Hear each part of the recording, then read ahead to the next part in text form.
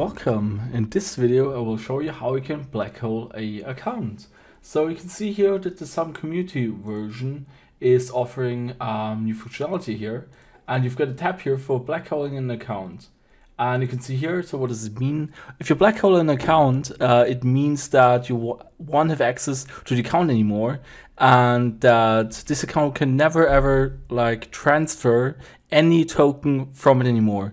Usually token issuers do that so they ensure that the supply is fixed. So if somebody issues their own coin, they might consider black holing the account so people know that no new tokens can be issued.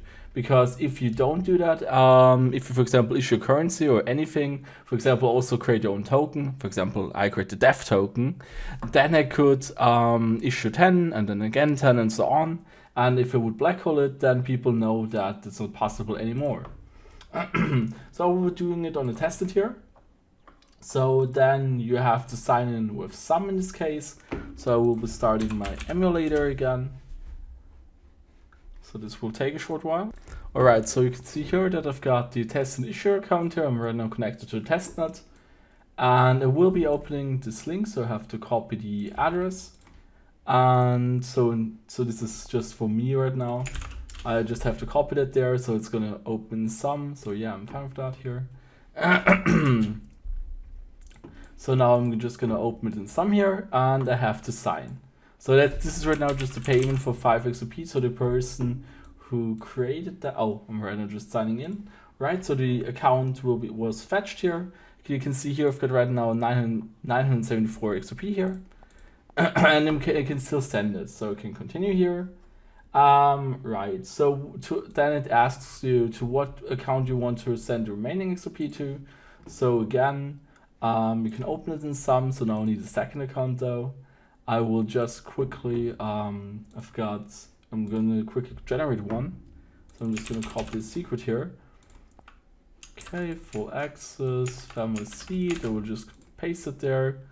I'm just gonna call it whatever, the receiver account.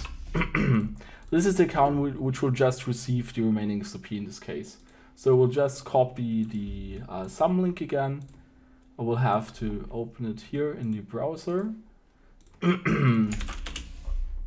Right, so again, open Some. So in this case, the receiver account shall shall say that it wants to receive that. Right, and now there's just a payment. So the person who's offering the service wants you to pay 5 XRP. So the person who's programmed that. So these 5 XRP are being paid here then. And after that, there's the final transaction for the actual black holing.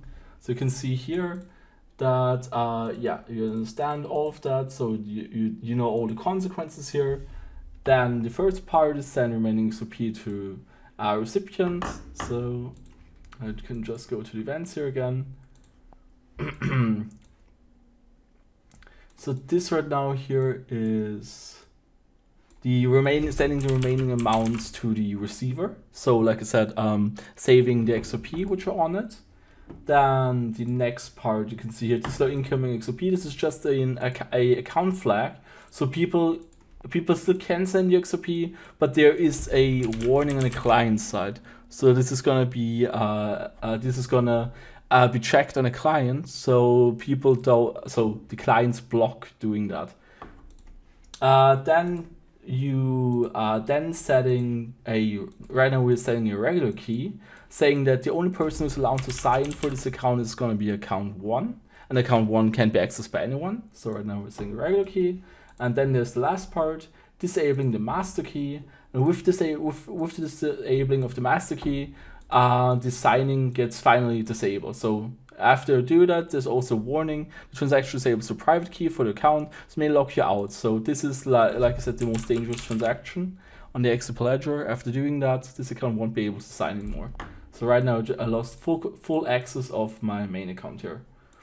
So you can see here that's the receiver account, but of the test and issuer account, that was the main account, I can't do anything anymore. So you can see here I can just show the QR code, but I can't sign anymore. And yeah, that's how the black hole account functionality works.